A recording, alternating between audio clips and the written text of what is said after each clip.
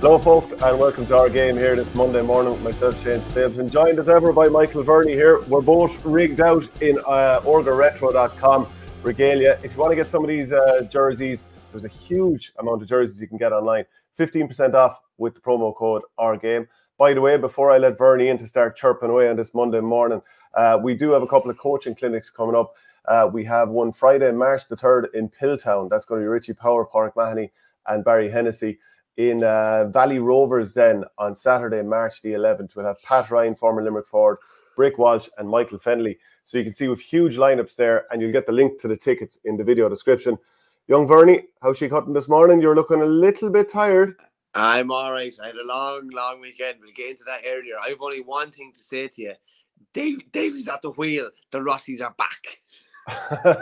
Yeah, Davy Burke is absolutely flying it, isn't he? 3 wins from 3 and all against very good teams. Geez, like, it's not a case of, you know, he's in Division 2 and he's playing teams at the lower tier of that. He's in Division 1. He's beaten Galway, he's beaten Tyrone, and who was the other one? Armagh. Yeah. It's so serious, Shane. Like, we all make predictions about, different things that might happen, like, or whatever, at the start of the league. No one would have predicted this, and even the most optimistic Roscommon person wouldn't have predicted it. And I hear some people saying, oh, they must have, front-loaded their fitness to be hit the ground running in the league. But Davy was appointed quite late. Like, the Donegal appointment, the Monaghan appointment, and the Roscommon appointment were all quite late. So it's not as if they had like loads of chances to get he would have just been still assembling his squad when plenty of other squads would have been back doing a bit already. So it's phenomenal, really. Just on my weekend, I had a long weekend. So I was in Edinburgh at a stag, left Friday afternoon, flew back in yesterday morning at 9:30, and then got the train down to Cork. Had a nice snooze on the way down. I felt fresh enough. But it's funny enough, do you ever find sometimes I actually just found it was in the zone yesterday for some reason. Everything was happening and it was just working. And then there's other days where you have 10 hours sleep behind you and you're just like, you just can't get moving or whatever. I don't know, it just all worked, it all clicked. So you were in a flow state, isn't that what they often say? Yeah, in the flow state. I was actually chatting to a few boys over there. There was a stag over there from I think it was a Tyrone stag, and a good few of them were big watchers of the show as well. And I was chatting a few. I jumped into a taxi from Cork Station out to Páirc yesterday with a few dubs as well. Good old crack. They just bring a great old atmosphere and vibe to anywhere they're travelling to. It was good old crack. Yeah. Well, when the dubs are around, you bleeding now. What? John Collins says, good morning, all. Keep the comments coming in. Great win for Clare Camogie team over the All-Ireland champions yesterday in the first round of the league. Don't mention the football, please, says Grodo. Go crack on. We're going to be talking about the top 5 risks in hurling of the 21st century because, Christy Ring would be up there, but we probably just haven't seen quite enough of the likes of him and Rackard and all these brilliant players, Jimmy Doyle, so on and so forth. So we're going to do a 21st century only. Get your comments in now on who you think is the best risks of the 21st century, and we'll come back to it in a little while and we'll tell you why we're talking about it. There's so much to talk about. Will we start off with Desi Farrell talking about both red cards as soft yesterday down at Páirc. So will you give us the sort of background on it and tell us your own thoughts on it and what Desi said? Yeah, well, there was, in a game where I didn't really think there was a bad stroke, there were 10 yellows and then 2 red cards yesterday. I'd say probably the each referee, Seamus Mulhare, who was in the, really in the spotlight maybe for one of the first times in his career, maybe didn't cover himself in glory. But Ian Maguire picked up a yellow, I think, after 15 minutes. And Dean Rock, he hadn't even got the slip on him. He just pulled the jersey back ever so slightly, I would say, which is an innocuous enough foul because I've done it many times myself. And he gave him a second yellow.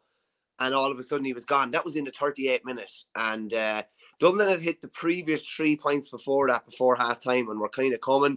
They hit 4 after Maguire sending off, got themselves in a great position. And then Lee Gannon was sent off as well, again, quite harshly. I just don't see...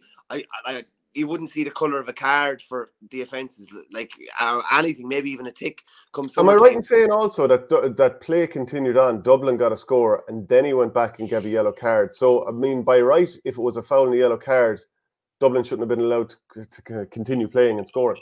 Yeah, I'd agree with you, but I was actually looking at it because you're kind of thinking, I actually thought the game was dead and buried, and it did look dead and buried after Maguire was sent off, but his attention was only drawn to it by the linesman, and you could see him as the play was going on talking to the linesman. So he couldn't stop the play. He couldn't stop the play there and then. But again, that was another point. I think they went 5 up, and then all of a sudden Gannon was sent off. It was back 14-on-14. Brian Hurley, who was brilliant, particularly in the first half, he kicked a point from play. I think that scored in 19 minutes.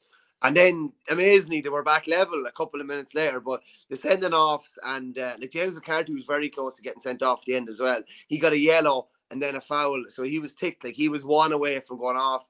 Jack McCaffrey picked up a yellow. Jack is back. Con O'Callaghan picked up a yellow. Like, they were just flying around like confetti. It was bananas. But Desi Farrell said, like, listen, Desi is never gonna rock the boat too much. But he said that both red cards were soft. Now, John Cleary, the Cork boss, went a little bit stronger. He just said, soft is being kind to it. If those type of things are going to go on the championship, I wouldn't think that referee will get many games up in the north if you're going to get sending offs like that. And both of them were fierce harsh altogether. I don't know, was there a new rule in today or whatever? They didn't seem to me like anything like sending offs. When the championship starts, it will be blood and thunder. Every game at the start of the league, there are soft cards and soft sending offs. And that was it today. Some of the decisions were a bit bizarre on both sides, but he said, I wouldn't be blaming the referee for the defeat. Can I just say what jumped out to you, or jumped out to me after those quotes? When he mentioned, I wouldn't think that referee will get many games up the north. That just jumped out. Did that kind of just jumped out to me? It was like, you know this, you know the way Con Kilpatrick was chatting last week about like almost being treated differently or something. Even like there's nothing to this. Like it's just because generally games are, I don't know, is it tougher and more physical maybe up the north, or it's more bruising. But again, inferences like that probably give some guys maybe a chip on their shoulder if they want to find something to have a chip on their shoulder over. Which generally people do want to find stuff to have chip on their shoulder over, especially I was always told, Shane, to be as balanced as possible and have chips on both shoulders. That's a fair point. So we had kind of, actually, I'll just go to the comments first. And this is talking about Roscommon's great form. Roscommon did something similar in 2015-ish. They topped or came second in Division 1. They really targeted and then collapsed come championship. So it comes with a warning. So that was when John Evans was over the team. And I was at the post-match press conference. I think they'd beaten down the same day. And he was said, you know, in terms of like the only way is up now and keep going and challenge them the best. And I'm pretty sure it was Paul Keane, a journalist. He said to him, does that mean winning All Ireland? And John said, there's no other way. Now, I'm sure if John could go back, he'd have done it slightly differently. But they didn't have a great championship, and maybe the wheels came off a little bit. Am I right in saying, Kerry filleted them in a semi-final, did they? League semi-final, and they never recovered, I think. I think that was the same year? 15 or 16, I think, delighted for the new Roscommon manager, real GA man. Great to see him doing well. And another thing I wanted to say in terms of Davy Burke having that late start, being over Maynooth, and I think he had a couple of Roscommon lads there, and he would know a lot of the Roscommon young players coming from, I suppose, just been around underage the last number of years with the Kildare underage teams, and then also just being involved in the Sigerson. He's going to know any good player coming through from Roscommon, you'd imagine. So he's able to fast track them through. But look, we'll come back talking about a couple of more of those games. We did a poll, actually, just in terms of like how many people thought it was a red card for Lee Gannon and how many people thought it was a red card for Ian Maguire. I'll just bring it up on screen here if I can find it. Give me a moment. I have a fair idea what way the percentages will be skewed here somehow. Yeah, so no for Ian Maguire, 93.6% saying no. The Lee Gannon one, 66.4% said no. So that means a third of people did think that it was actually a red card. But I certainly wouldn't be one of those. It's just because there was actually a bit of physicality involved in it. Like the Maguire one, I've never seen somebody sent off for something like that. Like it was so innocuous. It's ever so slight pullback, and Rock was delighted. Like he wasn't getting away from me, Maguire, I don't think, and he ended up having a handy free. And as I said, like the Dubs totally kicked on in that period, and we'll talk about it in a while. Cork did brilliant to get back into the game, but I just don't want to be seeing yellow cards and red cards when thrown around willy-nilly. And realistically, we're not going to see it come summer, so we shouldn't really be seeing it this time of the year. And like you'd be the same as me, I'm sure. If they're warranted, like there wasn't hardly a big hit in the game, and you know, and you're just flashing cards around. Seamus Mulcair's probably put himself on the back foot, I'd say, a bit now, because it's such a high-profile game. It was obviously the big TV game yesterday as well. Yeah, wasn't there a few years back that was it Paddy Nealon refereed a big game possibly in the league between Dublin and Kerry, and he came in for plenty of coverage afterwards from the managers. If I remember, someone watching the show might remember off the top of their heads, but there's something to do with Paddy Nealon in a big league game. I feel it was those two teams, and it can put you on the back foot as a referee. Sure, even look with John Keenan last year, gave an exhibition referee in Limerick against Clare and then didn't see a game for the rest of the year. Okay, so John Bubbles O'Dwyer has retired from intercounty hurling, and that's why we're talking about the top 5 wristy hurlers of the 21st century. This is not going to be an easy list to do. But we'll try and get through it quick enough. We won't keep you here all day doing this because there's lots of big other stories to talk about. But who's coming into the conversation for you? Who's the I cannot leave this person out of the list? Owen Kelly from Tip. Yeah. So he's straight in at number 1. Fair enough. I tell you, he's very, very high. He won't be far off number 1, I'd say. Remember hearing when he was growing up, I don't know who told him or someone told him to be doing, like, he did heavy enough hurling, be doing figure of eights, left hand, right hand, figure of eights. And you just see, look, I'm not being smart, like me and you, with the best will in the world, wouldn't have been the riskiest. I know. Be careful what you say, Bernie. We definitely wouldn't be the riskiest. And then you've seen lads, we come up against lads, and they're able to do, like, you know, the backhand tennis smash in tennis, you know, we're able to go like that, and you see a lad coming in like Owen Kelly, just able to flick a ball like that and generate so much power. Someone who probably won't be on the top 5 list, Shane, and you mightn't know much about him, but Andy O'Brien from Waterford, or from Wicklow, I should say, some of the best wrists I've ever seen. He plays a bit of handball. I just remember a ball dropping in around the square in a ring match, and he just went like that, just threw his hand at it like that, flicked the ball, and just flew into the net. Like he just brilliant wrists as well. He's probably not going to make the top 5, but is he Pat's Greystones or is he Arrows? Pat's, yeah, Pat's in Wicklow Town, yeah. Outrageous wrists, serious wrists.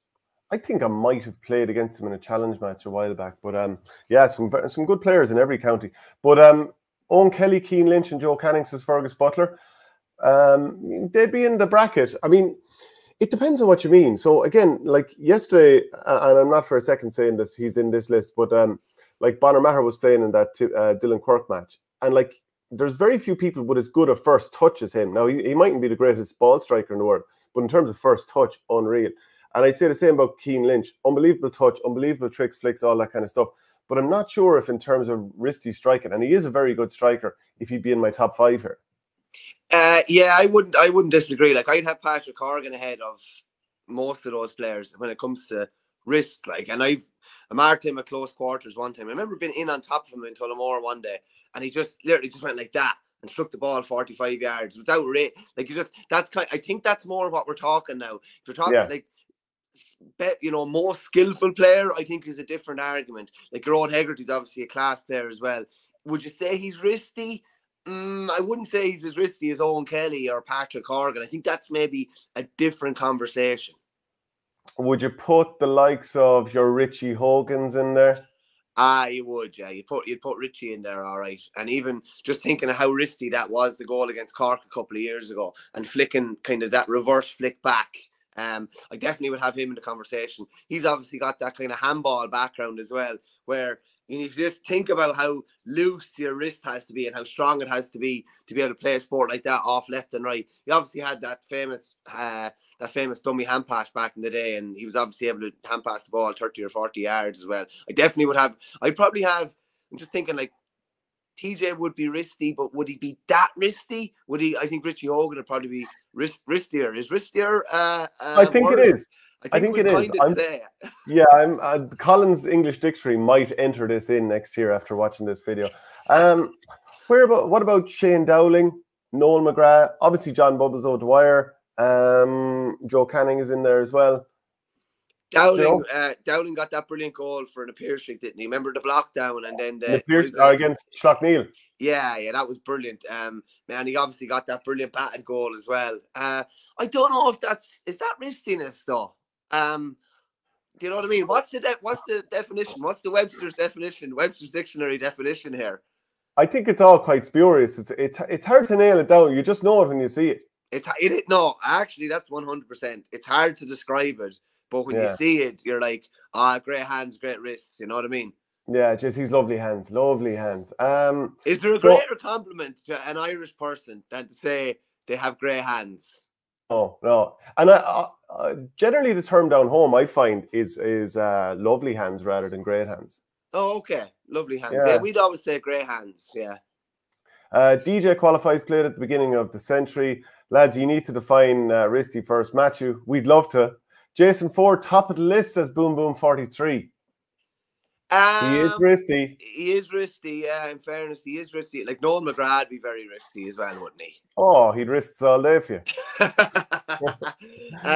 Just let me Here, look, what about this working list? How are you feeling about this? I'm not necessarily... Well, hold on a second now. Hold on a second now. Hey, look, I'm not sticking to it. I'm just saying that's what we have at the moment. The origin, you don't have, like, this is mad. I know you have a tip man up the top, so you're handy. But basically, the origin or the genesis of this idea came from John Bubbles Risto Dwyer. I mean, you don't have him in the top 5. Well, I'm not saying he's not in the top 5. I just threw down a few names haphazardly. Well, Bubbles is definitely in the top 5. Is he number 1? I don't know if he's number 1. He's definitely in the top 5, though. Like of the tip thing. Oh yeah, of that generation that's come since. Oh, he's right up there. I still have Son of God up number 1 now, I have to say. Would you have Bubbles ahead of Noel McGrath? I would, yeah. And would you have Patrick Horgan ahead of him? Can I just ask you here now, right? Just on Joe Canning. Yeah. Are we talking risks, like when you think of Joe? Is that the first thing, or is it just that he's unbelievably skillful? Or would risk be the one that would jump out to you, if you get me? I know what you're saying. I think sometimes, like, when I think of riskiness, I think of a lad strikes the ball and it just absolutely takes off. And you know, like sometimes you see a golf player hit a shot and it takes off, and then after a little bit, it seems to take off again. So I do think he's incredible power in his striking. I wouldn't put him ahead of Bubbles. And like even that Bubbles goal against Galway in 2016, was it? Yeah. I mean, very few people could score a goal like that. The bounce off the ground effort, yeah, that was brilliant. So that was was one of the main reasons they won the All-Ireland. I probably would have Bubbles ahead of I would probably have Bubbles ahead of Joe. Now, this is ML89. What he says there is totally, he's totally correct. Canning's goals with Cork in 08, that was an unbelievable goal. Kilkenny Leinster final in 12. But are they risky? You know, are they risky goals? I'm not sure. Are they? You know, it's hard to describe what we're talking about. Now, if you're talking about risk, what he's able to do, what his wrists are able to do from a line ball, nobody has ever done it before, and maybe no one will ever do it again. Like, I think we could still be talking in 100 years' time that Joe Canning is like easily the best sideline taker of all time in the history of hurling. I just don't see anybody. I don't see anybody surpassing what he's done. Okay, so that doesn't really help us narrow down there. You've talked a fair bit of rot there. I give you that. You haven't really helped us out. Joe, I'm going to bring up wait now, given Kilkenny won yesterday, are they now back after beating Tipperary, Shane? That was in the Dillon Quirk match. Yeah, we'll get to that. We'll get to that, Richard. So this is where we're at now. Yeah, I just can't handle having 2 tip men, 1 and 2. But who do you want to boot out? Just quickly, like, does Austin Gleeson come into this at all? I do think he's class and he's done some of the most spectacular things I've ever seen. But I don't know if some of that is like his athleticism and his ability to jink and jive. Like those 2 brilliant goals against Cork 2014, in Thurles 2017, the one in the All-Ireland semi-final against Cork also. Were they down to wristiness? And like he does have brilliant hands, but I don't know if it's wristiness in the way we're talking about here. Like he's a force of nature type thing when he gets going. Yeah, potentially so. Richard Hogan just says here, if you're talking about wrists, one who had serious wrists, in my opinion, was Cha. His ability to get power and distance with such a short swing was pretty amazing. Yeah, he had a serious pair of wrists. Are we just, anyone else in tip that we're leaving out? We just go fly through the count. John Troy. Now here, we're talking about 21st century. He obviously did play in that All-Ireland semi-final against Cork in 2000, where he did one of the riskiest things of all time when he took the ball off Brian Corcoran. Oh yeah, the chop against Antrim would have been prior to that, but he definitely has to be in the conversation even for the couple of years. What about Paul Flynn Waterford? Yeah, I wouldn't. I think we're falling on more of what we're looking for now, though. Really, aren't we? Though, do you know what I mean? Like Flynn's wrist, like to be able to do that top spin effort that he did that day against Cork, even, and to be able to disguise it so well, outrageous. Yeah, I definitely have. We can't have a top 5 without John Troy in it anyway. Like, do you know one of the Antrim lads?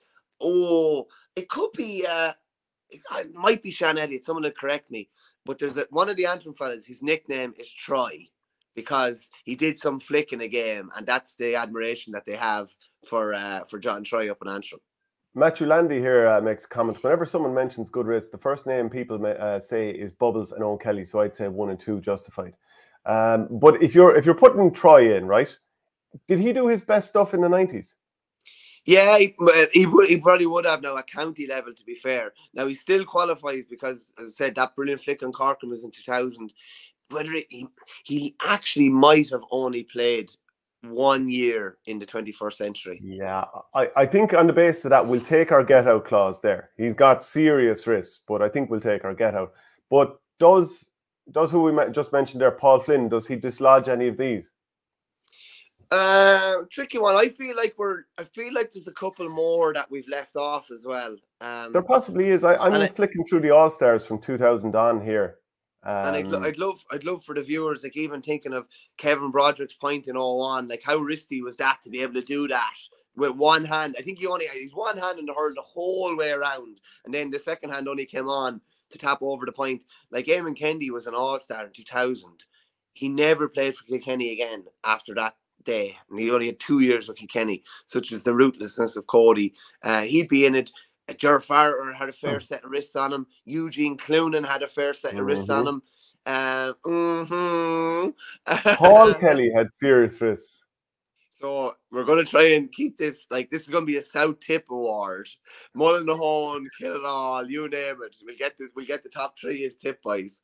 You're actually upsetting me now making it about South Tip. And of course, Rowan McGrath is mid tip. But yeah, I don't want this to be focused around. We need to get some North Tip in here. And I'm looking through some of the All-Stars, like Andrew O'Shaughnessy had some great hands as well. There's lots of players that would be in and around the discussion. I think like Owen Larkin, unbelievable first touch as well, and great skills and all that kind of stuff. John Milan, obviously force of nature as well. Lara Corbett, very good wrists. Big Jeffrey McGonigal had a fair set of wrists on him as well, and was an absolute handful. I remember Jeffrey telling me, like, brilliant character. I remember him saying he was getting abused from a lad he was marking one day, and he put the ball in the net. He says, "You're calling me fat, and you can't even get close to me," he said. And he just said the player just curled into a ball and retreated for the rest of the game. He had a fair set of wrists on him too. Just think of anybody else in Galway in recent years.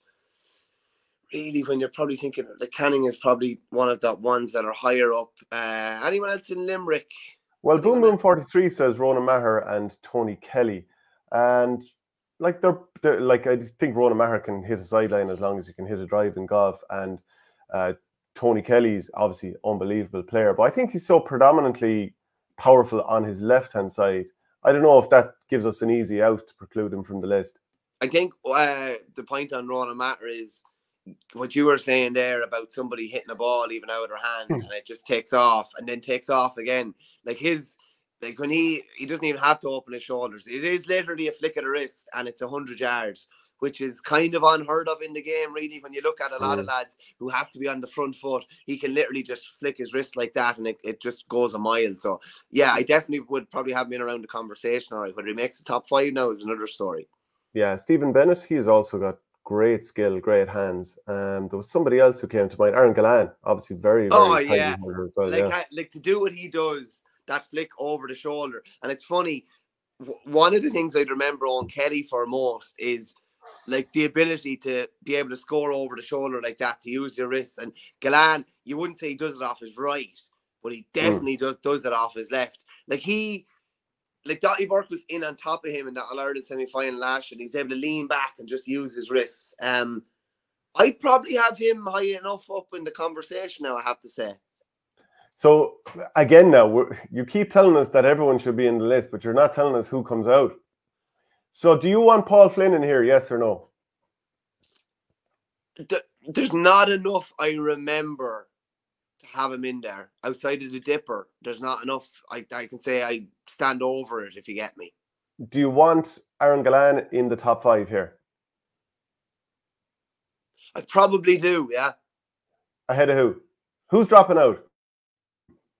Honestly, I'd have Gillane in at number 5, and I'd probably switch Horgan and Hogan.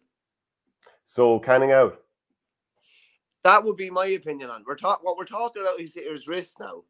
Yeah. Now I have to say, I was just thinking myself, I'd be swapping these two around. So Gillane, well, you see, I think Canning is better, is more two-sided. So I wouldn't be dropping him out for that. Okay. And he's done it over a longer period of time. Yeah, okay. Some of the stuff that Gillane has done is outrageously risky. Well, you could say the same about Canning as well. Yeah, and it's, in fairness, the line balls, left and right. That goal against Kilkenny in the 2015 Leinster final, the one that came over his head to catch it and then be able to strike it like that with such power, I'm not sure many could do that. Yeah, no, the goal against Clare in Thurles as well, where David Burke passed it to him. Didn't he take it one touch and bang as well? Yeah. Yeah. So are we then, okay, Adrian McGrath says, Owen Kelly tip, his strike off both sides was almost the same. Canning out is nuts. Well, no, we've kept him in there. So are we happy enough that this is the list? Owen Kelly, John Bubbles O'Dwyer, Patrick Horgan, Richie Hogan, Joe Canning. 'Tis a fair list.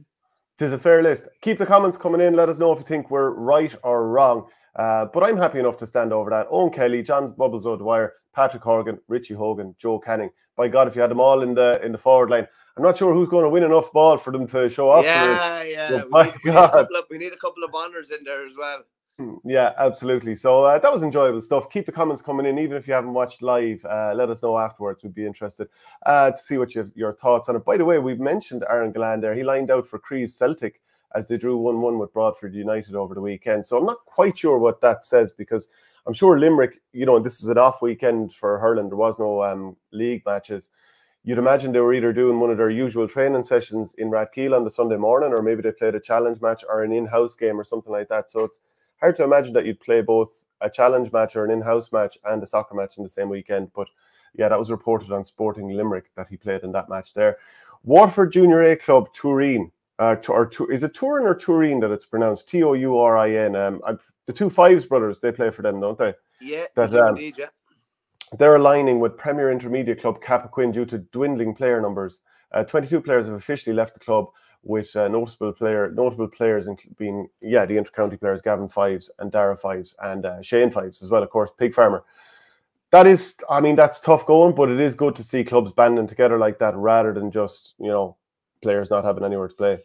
Listen, it's probably going to be a more likely occurrence over the next while, isn't it? Particularly with rural clubs. And I don't know if they're actually joined at underage or not, but listen, I think this is going to become a far more common occurrence, you'd have to say.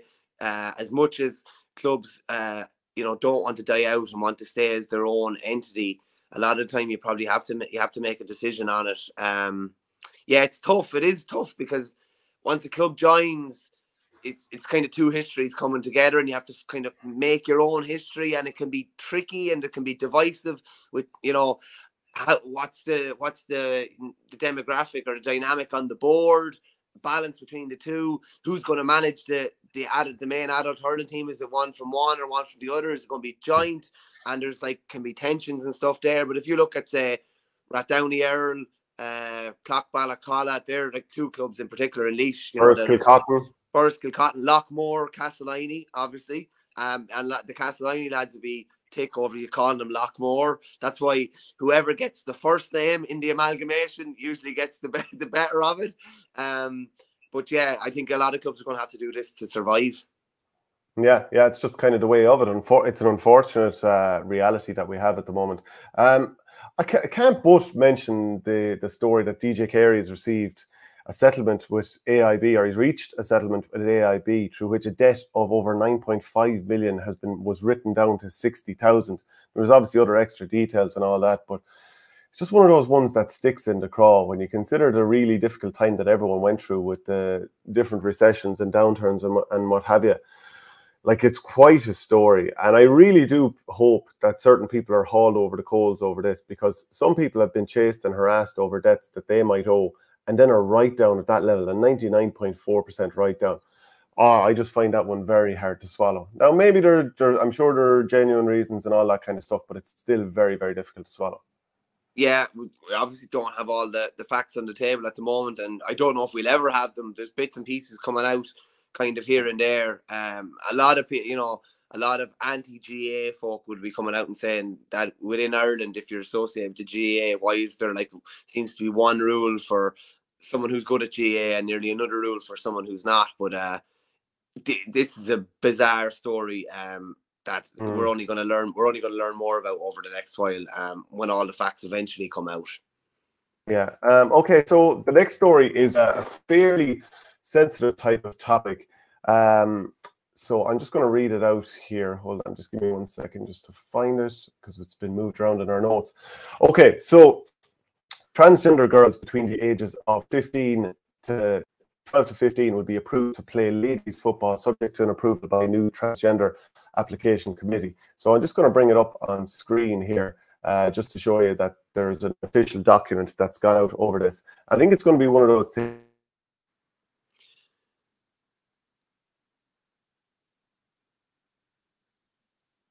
I think we might have lost you, Shane. There, you might boot yourself out and come back in, and I might read out this if that's okay. I think your internet is failing you there. So Shane was just saying there that transgender girls aged between 12 and 15 will be approved to play ladies football, subject to an approval by a new transgender application committee. So I'm just going to bring up the details of it here.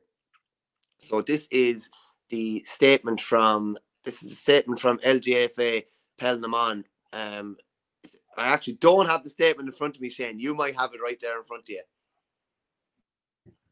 Well, basically, I could go through the whole thing with a fine-tooth comb, but just essentially the thing is transgender girls between the ages of 12 and 15 will be approved to play ladies football, subject to an approval by a new transgender application committee. Now, it's one of these things, it's obviously a very thorny subject, and you know in Ireland, as we saw throughout COVID, that if you have an opinion that goes against what is considered the orthodox opinion, you are cancelled straight away. That is just the nature of it these days. So what I'm going to do, instead of putting ourselves up to be cancelled by trying to give reasonable thoughts on this, I'm just going to bring up some of the replies when we put this up on Twitter yesterday. So first off, do you agree with this decision that this has been approved? And of the 1,018 people who have voted, 91.7% said no, they do not agree with this move. 8.3% said yes. So whatever you're hearing in the media and people who are been put up on as spokespeople about this, doesn't necessarily reflect what the general person says. And they might say, oh, look, but you have a very specific type of audience. Well, this is a GAA audience. It's a GAA topic. And this is what the result is so far. So again, just to come back to some of the comments, Amy O'Callaghan, there's a very good reason why in smaller clubs, the girls use stop playing on the boys' teams at under 14, and that's called testosterone. In a matter of a few months, they fill out and become strong and aggressive. This is dangerous. Padraig McIntaggart says, no 14-year-old boy will play against my 14-year-old daughter. Wait until someone gets badly hurt. Any parent of a child between 12 and 15 that allows their child to transgender should be locked up. So obviously it's very, very, I suppose, divisive topic. Some people can't believe that it's real. Great to see, and hopefully more to come, says Alan Tobin, one of the few people that seem to comment positively on this. Madness will cause serious issues. So I think that's one of the things we've seen in American sports in recent times. You have transgender athletes who are competing in the likes of school wrestling and swimming. And it's one of these things that because certain politicians and media people and different companies want to promote it, it's almost like that side is the only side heard, and it'll go several years into this topic, and then a big issue will occur, and we'll see that, well, this is really negatively impacting girls. Then maybe a discussion could be had about it. But I think it's one of these things that it won't even be covered that much in media, and then eventually down the line something big will happen, and then it'll become a topic, and you'll be cancelled for given the non-orthodox opinion. Yeah, it won't really this kind of flew in under the radar a bit. Like, it was kind of left field and kind of obviously. But that's politically the way Irish media is, because this falls on the type of topic that Irish media tends to say, okay, this is generally acceptable. They don't cover it because they don't want people talking about it and given an alternative point of view, or even just discussing it rationally. Like, we're not even allowed to discuss it rationally, which is why we just read the topics, not looking to get cancelled. So make your own mind. Yeah, you can't. It's the sort of thing. It's mad. It's mad that you actually can't really have an opinion about certain things and broadcasting. That's just the way. That's the way it is at the moment. But as you say, this will be front and center in a few years, probably when something high profile happens. And yeah, and it was interesting to see that comment there. Like, yeah, like girls always traditionally played with lads up until under 14. Then all of a sudden, like, lads take a big growth spurt, and it does generally gets more dangerous maybe at under 16 at minor level, and they tend to go and play ladies football or go into camogie or whatever. But yeah, it's definitely thought provoking anyway. And I think the level and the percentages of our viewers that are totally against it is, you know, quite eye-opening, really. Like 91%, and like, that's, you can say, yeah, it's a GA audience, but you know, this is a GA rule, and this is a GA country. Yeah. You know, so moving on to the next topic, intercounty minor competitions would remain at under 17 after a motion returning them to under 18 competitions was defeated at Congress. The Kerry hurlers, they're going to be admitted automatic entry to the Munster Senior Hurling Championship should they earn promotion by winning the Joe McDonagh Cup. 98.2% of delegates voted in favour of giving them the same automatic promotion as other McDonagh teams who would go into Leinster. So I think that's fair enough. I'm happy to see that as well. As long as Kerry are happy with it, yeah, I'm happy with that. A couple of things flew in under the radar here, Shano. And I actually like this, that players are going to have to go back to the 45 for the throw-in in hurling now. So Mark Keane's goal will never happen again. Mark Keane's going for Ballygiblin, where he just ran in behind the ball, behind the throw-in, and picked it up that way. That's going to, like, there's a couple of things happened over the weekend that probably flew under the radar. This is definitely one of them. I think what they're trying to do is avoid that ruck around the middle of the field where it's a bit of a lottery, and the referee doesn't even throw the ball in between people. He just throws the ball anywhere, and people just go running around. But the only thing it is about hurling, like, you wouldn't see it happen in any other sport. It's just, the game is just a bit mad, really, when you look at it. There's so many mad things happen, and sometimes referees even play into that. But the two linesmen are going to have some job getting everyone back to the 45 anyway, because it'd be a cavalry charge into the middle of the field. Yeah, and also the Galway club champions are now going to have to go into Leinster. That was another thing that flew under the radar to some degree over the weekend as well. And a friend of mine from Galway, he got on straight away saying that, what if you're from one of the, and this is the same topic of conversation that likes of Offaly and Laois might have with the Galway minor teams coming into Leinster, is what if you've just had a breakthrough county title win in, you know, one of the not strongest counties in Leinster, and all of a sudden you're coming up against St. Thomas's, who are so experienced. But I'd say that's just life, really. We can't really have a team getting automatically into an All-Ireland semi-final, especially when, like, the Galway Championship isn't as, you know, incredibly strong as it was before, when you've Athenry and, you know, Portumna at the peak of their powers and so on and so forth. So I think I've no problem with this. Now I'm interested to see what they do with the All-Ireland semi-finals, though. Yeah, that's it, exactly. And there's probably a good few things that flown under the radar. The nature of the GA person is, like, things come in at Congress, they don't really happen till next year. It's almost like the GA president as well. Jared Burns, obviously, is the next GA president. He's Duke drawn tougher for the next year. But, like, he doesn't start till next year, so you don't really think about it until then. And then all of a sudden next year comes along. So what are they going to do with the Ulster champions? Is it just going to be an All-Ireland final between the Munster champions and the Leinster champions? Will Ulster end up in Leinster ultimately? Are there too many teams in Leinster then? When you have, like, within Munster, you're going to have, you know, the 5 big hitters. Within Leinster, then you're going to have Galway, Kilkenny, Wexford, Dublin, Offaly, Laois, potentially Antrim or Derry in there as well, or down. So yeah, it's going to be fascinating to see how that plays out. Yeah. Also, Congress has approved that intercounty players can now play at under 20 and senior level, but they can only play for one of those teams in any 7-day period. At least there's a little bit of common sense going on now with this, because it has, like, it basically ruined the under-20 championship for the last number of years. I would say the likes of David Clifford and Shawnee Shea, I should say, couldn't play with their team, and they would have definitely won that All-Ireland back then. Imagine to say that David Clifford never played under-20 and Shawnee Shea, like, they never got to play under-20. It's bizarre. If you were Cottle O'Neill, you'd be particularly aggrieved here, though, wouldn't you? And your Oisin Peppers, your Tiernan Cleans, your do you know what? The Oisin Peppers are really, really, really bad case list. He came on for a couple of minutes and was ruled out. Do you know what I mean? Like, you'd be really sick over something like that. And like, especially like even the managers of those under-20 teams, they of course have aspirations, and they're putting in huge amounts of time. Not to mention all of the backroom team, I should add. And then this is just taken. It's ridiculous. Just in terms of camogie, just 24 hours after Tipperary had taken the scalp of champions Galway, Clare ended an exciting opening of the league by beating Kilkenny. Other notable results saw Cork beating Dublin 3-17 to 5 points. We mentioned Paul Kelly earlier. He's over the Dublin team. Waterford had a huge win over Offaly as well, 4-22 to 1-9. The Fitzgibbon Cup final, that was on over the weekend. Let me just double check the scoreline there. But Michael Kiely scored 4-1 for, I mean, what a player he is. I don't know about you, Shane, but when I watched the clips of the UL versus SETU Waterford semi-final, I'm just thinking, there's no way that all the big hitters from UL can be kept this quiet again. And Mikey Kiely catches fire after scoring that brilliant goal to win the Fitzgibbon in, was it deep into extra time or was it at the end of normal time last year? He hits 4-1 the other day. Who were the joint captains? I think it was Brian O'Mara and Mark Rogers. UL really turned it on from a NUIG Galway, University of Galway perspective. They never really were able to get going, really. Now, when you're hit with goals like that, you're always on the back foot, aren't you? Yeah, I mean, 2 years in a row to be the hero like that's a brilliant buzz for Michael Kiely. Some of the other players who did the scoring, Grode O'Connor, he scored 9 points. Tipperary, Grode O'Connor, one of those was from play. Colin Coughlin got a point. Brian O'Mara, Dara Corcoran from Kilkenny as well. So plenty of players stepped up and did quite well. Greg Thomas got a goal for University of Galway. And we probably didn't talk about it much, Shane, but Reece Shelley was the UL goalie up until coming off in that quarter-final. And like you'd say, Dean Mason won UL the Fitzgibbon. Did you see that double save against Watford?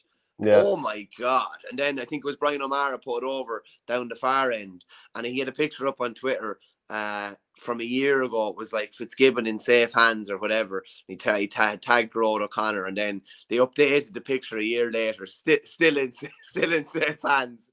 But no doubt those boys are having a good time of it now. They had a good weekend. I was down in Pairc yesterday, and the UCC boys, after winning the Sigerson, were paraded around at half time, and they looked like they were fairly shook anyway. Yeah, and I was in Ryan's in Camden Street the other night. I think it was Thursday night, and there was a lot of cheering about DCU. They were up in the platform on the back, in the smoking area. No, I wasn't next near a smoke myself, but they're out there in the back, and they were giving it the big one, singing about DCU on that small platform.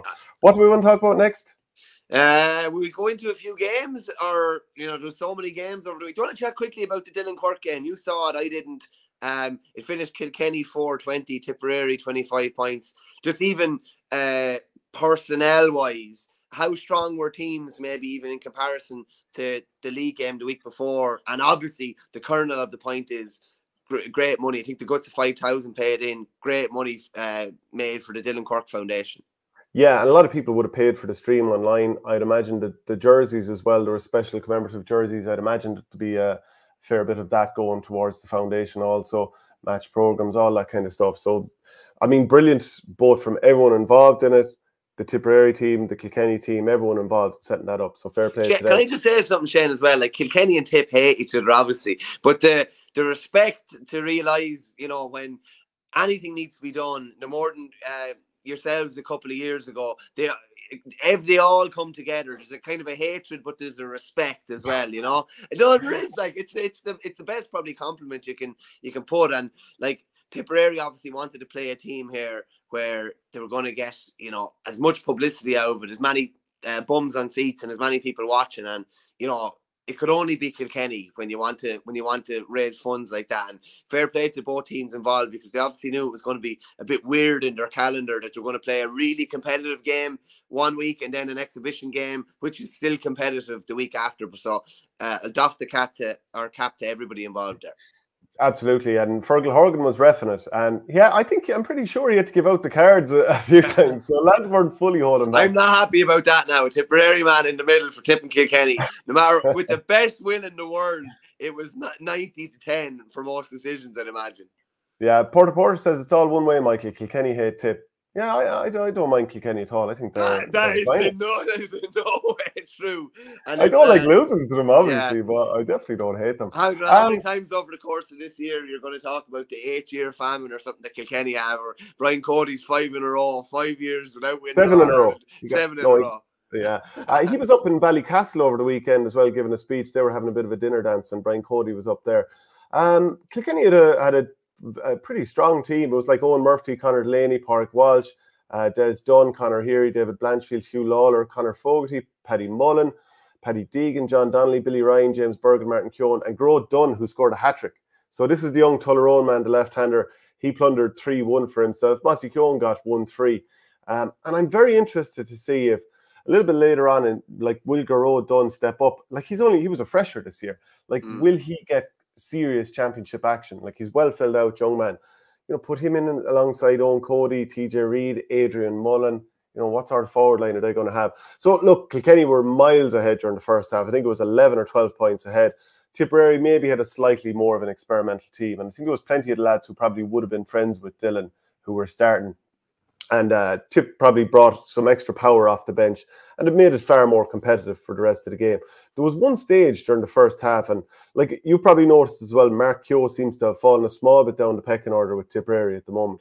But he was playing in the half-forward line. I think from my view of it, he was centre forward for a lot of the first half.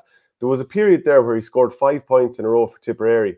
Most of them from distance, and most of them from on his right-hand side from distance.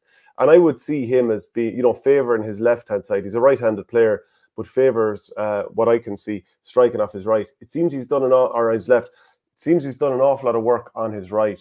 And I think he went on to score like 6 points quick enough, with 5 of them coming off his right-hand side. He got 7 in total. So that's pretty impressive. Like that really stood out to me.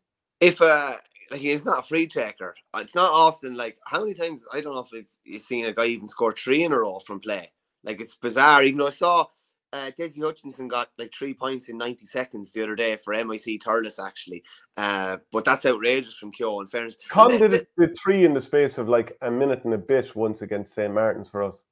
It's savage, isn't it? It's just maybe maybe Keogh can maybe kick on now. We both think he has plenty of potential anyway. Maybe this could be a bit of a springboard for him and get him. Maybe it'll also help him to get a start next weekend or feature prominently next weekend as well. Yeah, absolutely. So that was that match, and fair play to everyone involved, especially both teams, and the amount of organisation involved would have been huge. So congratulations to everyone there. You mentioned MIC Thurles and TUD. So the MIC Thurles won 17 points to 110. Aaron Ryan, who was recently dropped off the Waterford panel, he was brilliant, and he was man of the match in that match. Scored 7 points. Desi Hutchinson, he was quite good as well. Like you said, 3 points in 90 seconds. Shane Walsh was centre back. Leash's Aaron Dunphy was centre forward, and the others. And I think the college offers secondary school teaching degrees, so could potentially become a new hurling powerhouse. So hopefully, because we want to see more success in Tipperary, don't we, Vernie?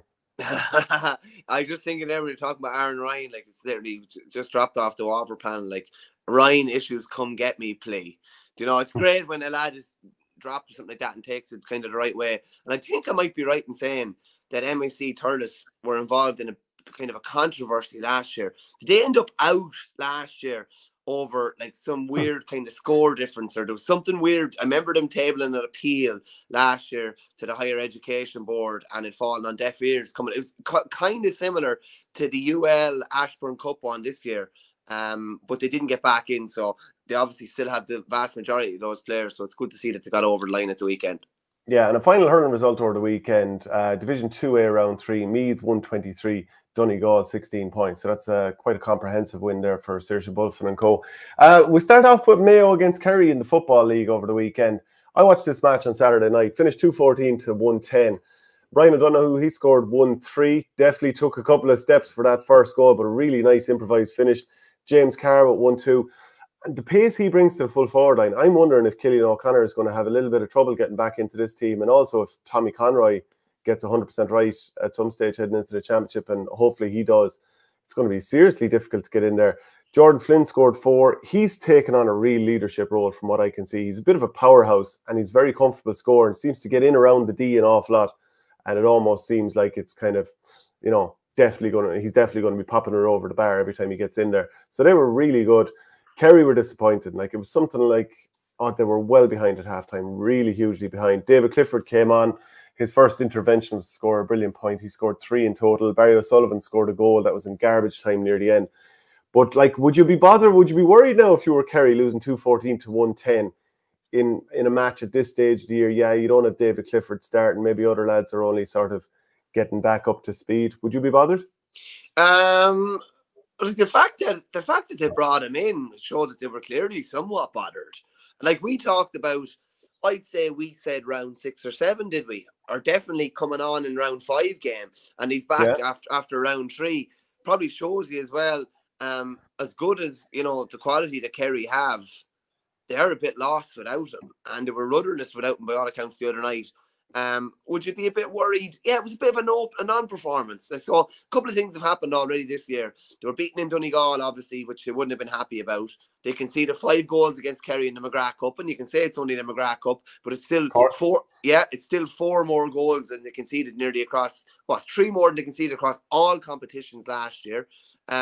They were poor again the other night. Listen, they probably are behind the 8 ball a small bit in terms of what they've done in comparison to other teams. But yeah, you'd have to be a bit worried. Just on Ryan O'Donoghue as well. The steps one, I wouldn't be as outraged about the steps in that instance as others. I think he kind of fell in. He took the shot at exactly the right time to get away with taking the probably 7, 8, I'd say. But whatever it is, forwards just get away with it. That's just the nature. That's the nature of the game we live in. It's a forwards world. Backs, if they take 5, all you see is this. Forwards get away with absolute murder. Yeah. And I'm wearing the Mayo jersey here. Go to orgaretro.com, use the promo code OurGame, and you'll get 15% off. Huge range of jerseys there. By the way, also want to mention that we've launched our live Club GA fundraiser. So this is going to be, we'll bring a show to your parish, and it's going to be brilliant stuff. Celebrity guests, quiz, fun challenges, local legends, the whole lot. Email events@ourgame.ie. So we're looking forward to getting going on those. By the way, we will bring carnage to wherever we go. It will be. It won't be filmed. Yeah, it won't be filmed. No, you're going to have to be in the room. Yeah, listen, me and you have been involved in a few live shows already. The one in Burr was gas crack. Some great yarns, even you think about them every now and then. I know Pook On was brilliant as well. And we're going to bring the live club fundraisers on the road, and it's a huge opportunity to cover a massive amount of your club costs all in one night that will never be forgotten by those in the room, and those that aren't in the room will never hear about any of it. Yeah, so as we said, go to our email events@ourgame.ie, and we're becoming a bit of a specialist in event management. We've got these coaching clinics coming up, one in Valley Rovers Cork, that's March the 11th, and March the 3rd we've got one in Piltown, County Kilkenny. You can get links to the tickets on the video description as well, so just check underneath the video if you're on YouTube, and there's links also on Twitter. So does anybody think that Mayo were lethargic in the second half once David Clifford and Sean O'Shea were brought on? They sent ridiculous wides, committed stupid fouls, outscored 1-7 to 6. Maybe they tuned out a small bit. By the way, Aidan O'Shea was full forward. I thought he was quite good in this game. He didn't score, not that I remember, but he had a hand directly in 3 points at least, and then sort of a secondary assist on 3 or 4 more. I thought he was quite good. But I do wonder how many top teams in football have an inside forward closest to goal that isn't a huge scoring threat. Now, there was times, he scored a hat-trick against Sligo one time. Remember that famous goal against Donegal? But he's not regularly scoring 1-3 and 1-4, we'll say. No, I'm not sure how comfortable he looks shooting either as well. It kind of almost looks like he has the yips a small bit when he's shooting. You don't know how comfortable he's taking a shot. But as the creator, he's been brilliant their last 2 games. Looks like he has a bit of a new lease of life as well. And one player that we need to talk about who seems to have just, I don't know if he's been given a leadership role under Maxey or what, but he seems to be thriving as Jordan Flynn. And his decision making is so much better now. I think he kicked 4 the other night, did he? Looks like a lad that's sticking the chest out and just really, really keen to drive the whole thing forward. And he was brilliant again the other night. And he's some tank. He's an absolute beast, in fairness, And the way they're playing as well is like they're still counter-attacking or whatever, but you need a big athletic lads like him to be able to drop back, get turnovers and be able to break at pace, maybe get a quick ball inside to O'Donoghue or whoever. I think it's going to be exciting when Tommy Conroy gets back fully fit as well. And as you say there, it would be a luxurious position to be in, to be able to spring O'Connor off the bench, wouldn't it? Luxurious. Luxurious, yes. It'd be a luxury. It would be a great position for them to be in, and it also means that, you know, you maybe have someone like an O'Donoghue or maybe a Conroy inside who can, yeah, they're brilliant and dangerous up front, but they can also track back and cover a lot of ground, whereas O'Connor is probably at the stage of his career where he's probably not really able to do both effectively, if you get me. It's kind of one or the other. So if they were in a position where, if they were in a luxurious position where they're able to bring him in with 20 or 25 to go and just attack and just score and let him be able to empty himself as well if he has to come back, that'd be great for them, great for him at stay. But yeah, you'd have to be say from Mayo point of view, we talk about Kerry and how maybe off colour they were. From Mayo point of view, last go like they're unbeaten yet. You know, 2 draws and a good win against Kerry. Yeah, so Tyrone have lost 2 of their 3 games in Division 1 so far. Galway have a win, draw and a loss. So they beat Tyrone this weekend, 16 points to 13. Matthew Tierney was excellent. He scored 6 points. 3 of those were frees. Cathal Sweeney, he was very good. He scored 3, and plenty of other lads stepped up. Darren McCurry scored 5. 3 of those were frees. But did you see that bomb he scored on his right foot from 35 yards? He's a player that has, like, one of these players that over the years has gotten better and better. I don't think I can remember from his early days him scoring a point with his right foot from any sort of distance at all. But this one, like, he looked really natural on his right foot. And you would think of him as predominantly left-footed. So I was very, very impressed with that. Yeah, and the predominant left-footed players across any codes are usually like very predominantly left-footed, and the right foot is usually for standing. And up until a couple of years ago, he probably would have been like that. But it's a great string for him to have to his bow, where lads are going to show him to his left, and they'll say, if you're able to kick it off your right, fair play. But I'm playing the percentages here. But that was obviously a great score yesterday. And he's the sort of lad. Remember what you used to say about Shane Williams, the Welsh rugby player, that he'd evade a tackle in a phone box. Like, McCurry's the same. He needs very, very little space to operate. I love watching him in full flow now, I have to say. He's just really dangerous. Even his runs in behind. I think it was Christy McKay picking him up last year when they played. I think he did. And it was just, remember someone had a video from behind the goals. It was just cat and mouse between the two of them. A brilliant man marker against a guy who's brilliant at creating space. If Tyrone are going to have a good season this year, I'd say McCurry will definitely have to have a big season. And McShane inside, beside him, will have to have a big season as well. Disappointing for them, though, because they got a good result last weekend against Donegal and weren't really able to back it up realistically against a Galway team minus their top 3 inside forwards in Finnerty, Walsh and Comer. So you'd imagine Doer and Logan wouldn't be happy with that. They would have been expecting to get a result. So a couple of things there. Shane Williams, by the way, speaking of brilliant players and whatever, just as sort of a thing, any player who thinks that you reach a certain age and you can't improve, he set his best ever 100-meter time at the age of 33. So if you think if you think you're getting long in the tooth, fear not, you can still improve. And a lot of people actually think you can't get faster. You actually can. You definitely can with the right approach, the right S&C, athletic development, whatever way you want to put it. You can improve speed. Another thing is, we're talking about Darren McCurry being a little bit two-footed. Who's the best two-footed player in football? I mean, we've got a fair selection with Shane Walsh and David Clifford just at the moment. But does anybody else come to mind when you think of two-footed players over the years? Would we even get a power rankings out of it? We probably would. Down to, like, Matt Connor was ridiculously two-footed. He would have been outrageously two-footed. Just trying to think of the predominantly forwards, really, that you think of, aren't they? Kevin Cassidy scored that bomb against Kildare off his left, but was generally right-footed, wasn't he? Am I right in saying? Kevin Cassidy, no, he scored that with his left. Yeah, but he's generally right-footed, wasn't he? No, he couldn't be more left-footed. Was he left-footed? Absolute nonsense of the highest order. No, it's not Colin nonsense. It's just poor recall, that's all. Yeah. I'm very surprised. Normally you'd be less stupid than that. Really? That's surprising now, yeah. Massively left-footed, yeah. Diarmuid Connolly at times did some great stuff with his left foot. Yeah. I would say Bernard Brogan became a very good left-footed finisher as well. Now, generally he was closer to goal, but I think he became quite proficient. Just thinking as well, yeah. Gooch is brilliant off left and right, was it? Yeah, there's some of the real good inside forwards, and the 3 we've mentioned are probably Clifford, Gooch and Walsh, that it's of no difference what side you show them. Like, the percentages of them missing don't decrease. or increase at all. There must be a couple more in recent years. There must be What another about the dub. Throne? Go again? Anyone from Throne? Peter Canavan? Was it in his locker? He scored the great goal off his left, didn't he? The Muggsy catch, wait for the hand pass, and that was off his left. Maurice Fitz, says Richard Hogan. Maurice Fitz scored, I'll never forget that. Remember, he scored the free off his left under the Hogan stand against Mayo in the Maurice Fitz final in '97. Remember that? It was I think he kicked 9 out of 13 points. Yeah, what a guy.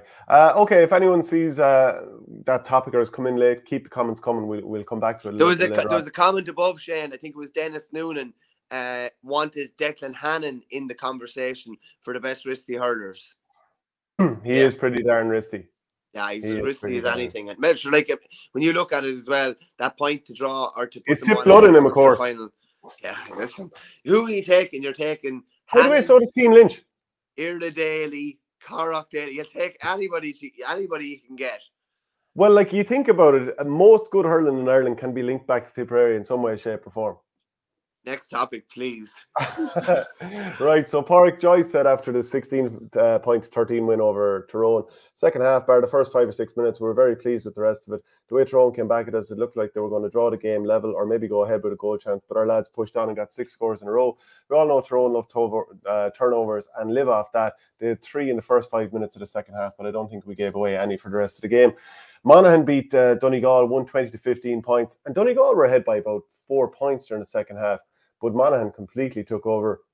Jack McCarron and Darren Hughes were back for their first league starts, and both were very good. McCarron got 7 points. And actually, there's a guy you talk about being very predominantly left-footed, but he scored a beauty on his right at one stage, turned his man and clipped it over from about the 21. Conor McManus, he came on as well, and he was involved in a couple of advanced marks, which he converted. But big blow for Donegal, because Paddy Carr, manager, confirmed that Paddy McBrearty would be out for the foreseeable future with a hamstring injury. This is like, you don't need, Paddy Carr didn't need any bad news at this stage. This is the last thing he needed. And just to go through some of his quotes here. So he said, as you said, for the foreseeable future, he says that McBrearty is going to be out. Unfortunately, the injury is a serious enough injury and it will necessitate surgery. He's going to be out for the foreseeable future. His season is not ended, far from it, but we've got the best medical advice that the best option for him is surgery. So that's going to happen very quickly. Paddy's a leader and a figurehead, but what do you do? I know a lot of teams are dealing with the same type of thing, but like, of all the teams that didn't need a big player to be injured, Donegal and their captain, who obviously was quiet the first day but still kicked that winning score, like, he's the last player they need to be missing right now. So yeah, and listen, I don't know too many minor surgeries on your hamstring. I'll put it to you that way. I would see that being longer rather than shorter. Yeah, generally something like that, you're going to be able to rehab it, build up the areas around it so that it kind of help take the load. So you'd be worried for him. Porter says it's going to be a good Connacht football championship. I think so as well, because we've already talked about Mayo and Galway, and Roscommon getting their 3rd win of the season, this time against Armagh. 8,000 people there, give or take. I think it was not far off 15,000 at Mayo against Kerry. Some of the attendances at these games are absolutely brilliant, and it's great to see, and just kind of rams home again, this is GAA country. But as good at all as Roscommon were, deep in injury time, Keith Doyle prevented Rian O'Neill from scoring what would have been an equalising goal by cynically pulling him down as he raced in on goal. Got the black card, got appreciative claps from the home fans. They felt it was the crime was certainly worth the time. Fair play to Keith Doyle, says Davey Burke. What do you think? Like, of course it was. He made a good decision at the right time. I think, look, every other team is doing it, so why don't we? So yet again, I'll come back to it. You have to give a penalty for a cynical foul anywhere on the pitch, because they're only ever done to stop goals, and it will stamp it all out completely. And people say, well, if it's on the end line at the other end of the pitch, yes, because players won't do it back there. It only ever happens if it's to stop a goal scoring opportunity. Like, it would never be intentionally done otherwise. Very funny. I was on that stag in Edinburgh at the weekend, and there was a load of extra boys there. And one lad says to me, I'll try and do it in the best of Exford accents. He said, I don't know who's worse, you for printing it or Rory Jacob for saying that a penalty should be inside the 60, anything inside the 65. That's queer mad, he said. That's queer. That wasn't a bad accent. Now you kind of dipped in the middle of it, but not bad. Very good. But there's that Wicklow and Wexford as well. The fair queer hawk accents, to be fair to them. Yeah. There's some great little isms. Queer is like a real Wexford, Wexford word. Yeah. Another thing as well is a lot of Wexford lads seem to be surfer type dudes as well, and they've got the long, like Liam McGovern had the nice blonde locks at one stage. Dermot O'Keefe as well. Do you know they don't mind their bit of style down there in Wexford? No, they don't. This is country. False advertising says Gaelgore. It certainly is. This is GA country. Yeah, and it'd be more specific as well. Like your own county anyway, and Kilkenny and others. There should be massive signs on the way out saying, in particular in certain counties, that this is hurling country, let alone GA country. So Gerard Ogo says, is it not proof of how daft the structure is that only one of the top 3 Division 1 ranking teams, or sorry, one of the top 3 ranking Division 1 teams will be able to qualify for a provincial final and earn top seed in the round robins? Sure, it is a bit mad. Yeah, look, province has got to go as far as I'm concerned. Derry beat Meath. This was in Division 2 on Saturday evening. It was on TV. 2-15 to 1-7. And Derry, I think the goal came after 40 seconds for Ethan Doherty. And fair enough, like teams do concede early goals, but that's no real reason for Meath to capitulate, as I felt they did throughout this match. Yeah, they kept it going a little bit, but they were very, very much on the hind foot throughout this game. And, you know, some people would say, geez, bringing back Conor Glass and Ethan Doherty very, very quickly after their exertions with Glen. But the momentum that Derry have had in the first couple of games, now maybe they can't sustain it for the rest of the year, but 3 wins from 3, score difference plus 26. It kind of shows you why he wanted them back in, because I think Rory Gallagher just wants to hit the ground running this year, and that's what's happening. I think so, Shane. I'm just trying to get through their fixtures here, because I'm just seeing they play Dublin. I think they welcome Dublin up to Derry. That's obviously a huge game. But now both of them are really on the front foot in terms of, like, they're both 3 from 3. No cracker of a match, isn't it? Yeah, that's going to be a belter of a game. Here's one for you. If you're looking at like a potential All-Ireland, I don't even know if you call them a bolter, but are Derry a tiny bit ahead of Armagh on what we've seen even this? See, it's a funny one. Derry obviously won Ulster last year. They played a different style, you'd say. I'd imagine things would be a bit more free-flowing this year, a bit more attacking, a little maybe less negative as it was in that All-Ireland semi-final against Galway when they only kicked 1-6 and only had one add up at different stages. But to me, it looks like they're getting better and better and better, and the Glen lads have come back absolutely hungry for road. And I think they're a fascinating prospect going into an open All-Ireland year, an open enough All-Ireland year. I think they're a fascinating prospect, I have to say. Yeah, for me, like, this is a bit of a bump in the road. They'd had 2 wins beforehand. They'd been looking quite good. So they'll have to come back from that, because really and truly they were completely outplayed. We had skipped over losing to Dublin by 2 points. So it was 2-10 to 18 points. This is the game you were at down in Pairc. What a save from David O'Hanlon laid on from Brian Hurley. Cork, of course, it was 14 men aside. And I was thinking, geez, there's not a lot of space here. But of course, the fact that both teams were down to 14 aside would have opened up that bit more space. Now, you probably had a better view even. But what a turn from Hurley, who gave an exhibition in the game. He scored 8 points, 4 of those from play, 3 frees and a mark as well. But some shot, some save, off the crossbar and back out. Now, at times you'd hear that the Cork support isn't really that behind the footballers. Was there a big support there for Cork, and were they vocal? Yeah, there was a decent support there. There's a lot of young lads beside the tunnel that booed the Dubs on the way out to the pitch. Hilarious. Yes and no. If I was a parent, hilarious. if I was a parent there, I don't know if there was parents around them or something, I'd be going mad anyway. But that's just my own opinion. There was a decent Cork support there, Shane, to be fair. There's a good Dublin support there, but as it should be on home soil, there was a lot more noise for the Corkonians, and it looked like the game was really gone from them. They got back in. Matty Taylor, I don't know what it is about that left footer going through. It's very similar to, it's at the opposite end of the pitch. But Owen McLaughlin's goal for UL last week into Sigerson, and then this was at the other end, and the other side just came across. And Taylor actually threaded through a lovely ball to Chris Oak-Jones, who hand-passed through for McSweeney's goal in the first half as well. Lovely brilliant goals, weren't they? Yeah, brilliant goal. And they had about, I'd say they had 5 goal chances. They could open the Dubs a couple of times. Now, Mick Fitzsimons has been able to handle nearly everybody down through the years. Like, But Brian Hurley is one that's given him real trouble. He gave him real trouble last year in the All-Ireland quarter-final? He gave him real trouble the other day as well. Key Murphy ended up in on him, but he was unmarkable at different stages. And you do say there, like, he conjured a shot from nothing, really. You have to fair play to David O'Hanlon. He pulled off a great save from Jones earlier in the first half, and then he pulled off that great save at the end too. But the Dubs were opened up a lot more than they would have liked now. Definitely an awful lot more than they didn't know. And like, Stephen Sherlock had a real off day and went off early, and Hurley just needed a bit of a foil in there, particularly in the second half. He needed some sort of another attacking threat. He probably didn't really have it. I'd say Dessie Farr was a relief man heading back up to Dublin last night, because they were hanging on. Like, they were just hanging on at the end.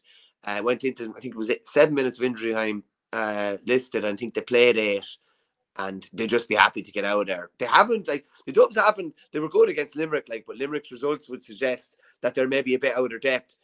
They weren't great against Kildare. They were all right yesterday. Obviously got Jack McCaffrey back in the pitch.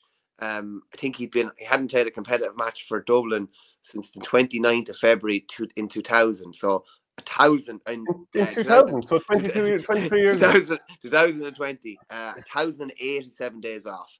But it'll show you, the depths that Dublin needed to go to. They had to bring in Jack McCaffrey yesterday, who looks to have lost none of his spark at all. I know he was only on for 20 minutes, but he should have been offloaded the ball for a goal chance, and he kicked over a lovely point at the end. And it's bring on James McCarthy as well in the second half too. So they kind of emptied the bench, and they just wanted to get out of there with 2 points. I think they'd be delighted. That balancing act of bringing back the old stagers, as Desi called them, and getting them game time, but also blood and new faces. Of the new faces, Darren Newcombe kicked 2 points in defence. Impressive enough display from him. Wouldn't say there was a whole lot of other new faces really stood up and put their hand up and said, yeah, pick me come championship time, no either, Yeah, and I thought Stephen Sherlock was a little bit off kilter with his shooting. Normally he's so good, but it didn't quite happen for him as well. This time, Cathal O'Mahony, he's got a bit of an injury woe as well. Fintan O'Toole, he was tweeting earlier that he's to undergo a scan today on a hamstring injury after last week's Sigerson Cup final. He previously missed 10 weeks in 2021 with hamstring injury. John Cleary said, doesn't look good at the moment, but we'll wait until we get the definite answer back. So he'd be a big loss. And I wonder, like, he was playing club as well going into, hurling championship, wasn't it, with Ballygiblin, wasn't it? Yeah. Very busy, Yeah, so on the go. Surely mentioned for Sean Quigley getting a last-minute goal to beat Inform down by a point at the age of 30++. Another 2-footer, I think. Yeah, really good. I was going to say, what's the opposite? What's the football version of a sticksmith? Well, I'd never refer to someone as a sticksmith. Would you? Well, yeah. You'd call it, if you were doing a written report in a match, you'd say, John Bubbles O'Dwyer, the killing all sticksmith. Would you? Yeah, I would. I would. Yeah, I definitely would. And I definitely refer in an article when I was working back in the Star back in the day. I definitely wrote an article once referring to his Rolex wrists. Well, that's okay, but sticksmith. You're happy with that? Okay. I remember for one of the papers in English, like, I'd never refer to like Heaney or W.B. Yeats as a poet. It just referred to him as a wordsmith. It was just the word that you had to get in no matter what. Yeah, so why can't we have a sticksmith? No, I don't like a stickman is fine, like a great stickman, but sticksmith. Come on, it's not bad at all. It's like the way everything is gate, it's like Watergate, Verney-gate, Templegate. Yeah. Templegate, we have that sort of crack. Golfgate. Division 2, back to there. Clare 15 points, Kildare 60. So Ben McCormick had been lost to a second yellow card, but still 14-man Kildare outscored Clare by 8 points to 1. And this is a precious 2 points as well, because Kildare have not been impressive up to this point. And their score difference is still -13. So that'll just tell you how comprehensively they were beaten in their first 2 games. Jimmy Hyland scored 4. Neil Flynn scored 4 also. Owen Cleary, he scored 8 for Clare. So they'll be very disappointed with that. And in terms of the table, Kildare, they're down third last, just ahead of Kildare. They've got 2 points, so 1 win from 2 games. Next fixture then. Just on that, Shane, from a Clare point of view, like Clare are usually old hands, real experience, you know, are able to see out games that they should be winning. They generally do win, maybe aside from that Limerick game on penalties last year. It was just chatting to one of the lads that was at the game there yesterday. Like, they just sat back and invited Kildare onto them when Kildare had the breeze at their backs, by all accounts, when they should have been, like, they were in such a good position. It's an awful lead to lose, and they really could have stuck a nail in Kildare's coffin. Clare would have been on 4, Kildare would have been on 0. Now there's a potential that result could really come back to haunt Clare later in this series, when maybe they're trying to fend off relegation. Like, they would have been half safe if they'd gotten 4 points on the board yesterday. And, you know, when you have the foot in a team's throat like that, like Kildare were, as I said, like, they were staring into a bit of an abyss, and now all of a sudden they've turned things around. I think Daniel Flynn came on and kicked a late score, which was crucial as well. And he's so crucial to them to have that X factor up top. They don't really have a player like that. Again, he's pretty left and right footed as well. In fairness to him, he'd be pretty two-footed. And when we're talking about players like that, like, it's really all the really gifted, like the cream of the crop, really, lads that can do anything off either foot. But I'd say Glenn Ryan was one relieved man leaving Ennis yesterday, because if you'd come up to him with 15 or 20 minutes to play, I don't think you would have got words out of him anyway, somehow. Do you know, when I was young, because of being a bit OCD, anytime I kicked the ball with the left foot, I then kicked the next one with the right foot. So it became fairly much the 2 feet were as strong or as weak as each other. Doesn't matter what way you want to put it. They were as bad as each other, yeah. Yeah, but I showed up at I was out at training there the other night, and there was a Gaelic football there on the ground, and there was no one really around. So it was a size 4 now, so, you know, this wouldn't suit the bigger gent. But I said, you know what, I'll have a pop here from 30 yards. By God, she was closer to the corner flag. I just haven't played enough football last year. Had you boots on? I find with football, if you have runners on or trying to do that and play football, it's a waste of time with that big ball. Your feet just go from underneath you as well. Pure Hatchet said, hurling is a stick man. Football is a baller. So if you're a wristy hurler, are you an ankly footballer? No, most definitely not. It's such a compliment to say you're a stick man. Good, great hands, lovely hands, and you're a stick man. By God. What about a metatarsally footballer? You keep the nonsense going. It's not going to get easier for Clare. They have to play Derry-and-do. Cork won't be easy. The Limerick game will be crucial. Missing David Tuberty, another 2-footed baller, says Richard Hogan. Louth 115, Limerick 113. So Louth, they're flying it now. And Limerick, they're winless. So Sam Mulroy, he scored 3, and Dara McConnon, he was also very good as well, 6, and they had 6 unanswered scores after half time. So Tipperary, this is Division 3, losing 14 points to 119, so that's 3 games in a row that Tipperary have lost. It's really not going well. Obviously the injuries are there, but for Andy McEntee coming down to Semple Stadium and getting the win was big.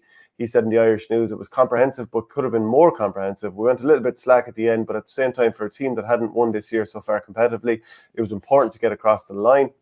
We're starting to put a better performance together, although you could argue that the Down performance was better than that there tonight. Now, they'd only lost late on against Down after leading well. There were bits of tonight that were very good, but there were bits that were still average enough. We conceded 4 or 5 points at the end when there was no real need. We had possession, we got a little bit casual trying to flick balls up. Times like that, you win the ball, you win your free, you kill the game. Make sure you don't give a team momentum. We had a mention of Sean Quigley. His 73rd minute goal is for Manaclaim the Spoils against Down, 2-14 to 3-10. I'm sure Conor Laverty would be very frustrated with that. You might take us on to the next few results? Yeah, he definitely will be, because they got a really good result against Antrim the last day in a high-scoring game. Antrim having only kicked, was it 11 points? Or the paltry enough tally against Offaly the first day. 217 the last day, 119 yesterday against Tipperary. The huge tallies they're putting up. As you said there, Fermanagh had a good win over Down. That kind of shakes things up a lot. Cavan are now the standard bearers in Division 3 with 3 wins from 3. They beat Longford with the minimum of us, finished double scores, 119 to 11 points. So Cavan's push for back-to-back league promotions continues after a facile win over Longford. The Breffni boys made 3 victories from 3 after, I think they were leading 1-9-5 at the break. Goal from Mushy and Brady, and then they kicked on. And yeah, I was kind of a bit fearful for Offaly going to Westmeath yesterday. Thought they were going to find it hard to get a result. So after Westmeath been really poor against Cavan the first day, they're back on 4 points now. So veteran sub Kieran Martin proved to be the match winner for Westmeath against Offaly. although they were flattered by the 6-point margin by all accounts. So I think you have Westmeath on 4, Offaly on 4, Down on 4, Cavan on 6, Fermanagh on 4 as well, Longford on nil point under along with Tipperary. Along with Tipperary. Yeah, Longford are minus 37 scoring difference after 3 games, so it's been a tough run for them ever since winning the O'Byrne Cup. Division 4 then, the Wicklow footballers, they chalked up their first win in Division 4, beating London by 7 points. So that's a big win for Oisin McConville and his crew. Sligo beat Waterford 21 points to 13. Effie Fitzgerald, who's the manager of Waterford, said afterwards, Waterford football right now isn't in a very good place. It's very difficult to get guys to commit. That is why there's fantastic credit due to the lads that we do have in the squad. Carlow 2-8, Laois 117. So Laois, they were 5 points behind and they turned around this game and won it. They seem to have the hex on their neighbours, and there's obviously a bitter rivalry between these two counties. So there was 10 yellow cards, 2 to Laois, 3 reds, 1 to Carlow, and a red to a Carlow official didn't help either. So 9 wides for Carlow as well, didn't help them out. Wexford, they beat Leitrim by 19 points to 15. A late surge there, 5 of the last 6 points saw them win that fairly entertaining game at Chadwick's Wexford Park. Any other thoughts there before I go and ask you about the old goal of the week? Yeah, you've definitely caught me on the hop again anyway. But just Aoife Fitzgerald's comments there, like, it's kind of funny, like, not been disrespectful to Waterford football. It's just something you don't think about that much, you know. It's such the focus is so much on hurling within that county, and like like Dessie Hutchinson was in playing football before he played hurling, but any guy that has a sniff at been around the Waterford hurling panel is going to go and play hurling. And by all accounts, they've been calling in some guys maybe within Waterford that hadn't been playing even with their first team, or not guaranteed starters on their first team. So definitely looks like they're not in a good place, and like it doesn't look like it's going to get any better, even though they are down the bottom division. Yeah, so let's talk about your old goats of the week. I'm going to give it Garrod Dunn for the hurling for getting that hat-trick. Yeah, Mikey Kiely. I think Richard Hogan had me teed up there. Mikey Kiely 4-1. Like, that's like something he scored in an under-12 C final, and he scores it in a Fitzgibbon Cup final after being man of the match the year before. And I tell you something, Shane, he loves that doubled effort as well. He's got another one again the other day. He's just brilliant at it. He's a player that potentially Waterford could be building a forward line around. I'm sure that's what Davy Fitz will be hoping in time. Yeah, Bernie's goat is Mikey Kiely, says Richard Hogan there. I'd give it to, for the football, I'd give it to Jordan Flynn. I thought he was exceptional over the weekend. He was brilliant. I only saw the highlights of that game, so I'll go for a game I was at. And actually, Brian Hurley was brilliant for Cork, but David O'Hanlon, much probably underappreciated and not maybe thought about that much. Evan Comford's obviously probably their first goalie, but he pulled off 2 brilliant saves, and that one from Hurley where he tipped it onto the post was essentially the match winner. And let's see, in terms of just the comments, Shishkin Verney, Ryanair Gold Cup. What does that mean? Shishkin bounced back at the weekend, was a 2-mile horse and won over 2.5 at the weekend, delivered a brilliant display. The Gold Cup is over 3-2. The Ryanair is over 2-5. But I put you this way, Shannon, this is the best way of saying it here. Very loud. Turn it down. It's very loud, isn't it? Very loud, yeah, very loud. Yeah, you actually can't hear anything. I don't think anybody can hear anything. It's like the Gold Cup is the cream of the crop. Going for the Ryanair chase would be like putting all your eggs in the basket for the league. So which would you go for? You go for the Gold Cup, wouldn't you? Oh, but of course. There you go. Yeah. I'm coming to hand nicely though for the Gold Cup. You are coming to hand, but there's doubts about whether you're a stayer. I think you're a non-stayer. Oh, I'd be a stayer, all right. Just a reminder, we're code OurGame, you'll get 15% off. We're wearing these lovely little jerseys here as we're showing off. There's a great selection there on the website. We do have the live GA club fundraisers. If you need to raise money for your club this year for whatever the expenses might be that you have, get on to us, events@ourgame.ie, and we'll look after you as well. We'll bring a great show to your town. It will not be recorded because it will not be suitable for reproduction. Coaching clinics that we've got coming up. We've got one in Valley Rovers on March the 11th, Saturday morning. Pat Ryan, Brick Walsh and Michael Fennelly are going to be there. We've also got one in Piltown, County Kilkenny. That's coming up the 3rd of March. Barry Hennessy, Pairc Mahoney and Richie Power as well. So look at that for a serious lineup, Michael Burney. Unbelievable lineup, yeah. And I can't wait to get these fundraisers moving. We're going to have some crack on the road. We absolutely will. Okay, folks, thanks for joining us. If you want to get the audio podcast, it's on patreon.com/OurGame, along with an awful lot of those extended coaching clinic videos. Thanks very much, Michael. Cheers, Jenno.